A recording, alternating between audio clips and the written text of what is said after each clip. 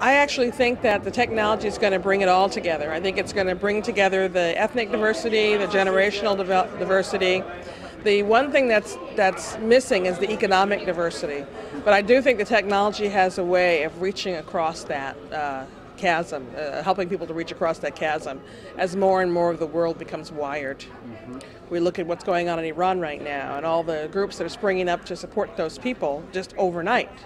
Is based upon those people's ability to use Twitter to get their story out, and as a result people all over the world are organizing marches and fundraisers in solidarity. So that's a real example to me of how we can cross language barriers, we can cross oceans, all through the use of breaking barriers through technology.